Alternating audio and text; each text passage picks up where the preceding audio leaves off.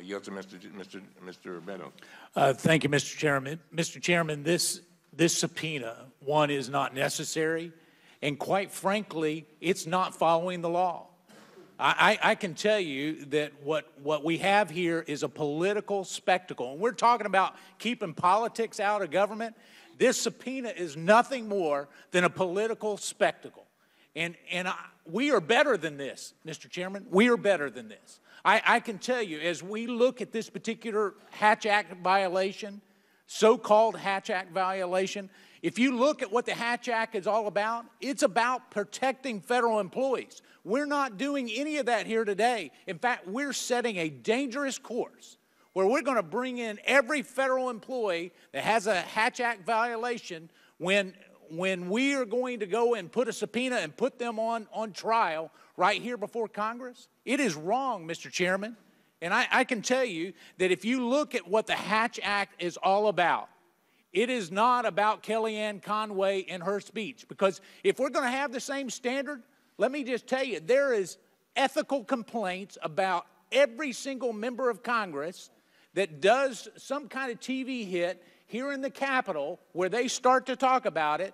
Mr. Swalwell, Mr. Schiff, if we're going to use the same standard, they are violating, indeed would be violating the very rules of this House. And I can tell you that as we start to look at this, this is a... yield?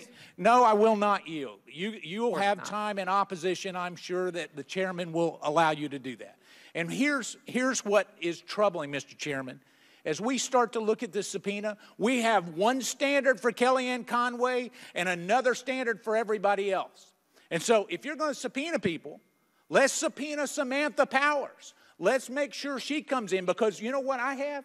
I've got emails on her official account where she was going after Donald Trump while she was working for our government, and indeed, at the same time, was unmasking individuals. So if we want to hold people accountable, let's do it with the same standard, because I don't think it's right to hold her to a different standard. Gentleman, yield. I will to my friend. Let me be not clear. to suggest the other person was not my friend. Yeah, thanks a whole heck of a lot, yeah. Mr. Meadows. Let me be clear. I think that we have gotten to a point, sadly, where disobeying the law is okay. But this is not reclaiming yes, my time. Yes, it is. Reclaiming my time. It is my time. Reclaiming my time. I'm just I letting can you know. promise you that paragraph E gives a waiver. So I want to hear from Mr. Kerner. Who gets a waiver? Because you know what? When you go out and you state the fact, that is not political campaigning. She's not asking for contributions. She's not asking for anything other than, she's not even campaigning. She has a microphone stuck in her face, and she is responding. You've done the same thing, Mr. Chairman. And so I would just say, let's be careful about the standard we're about to hold.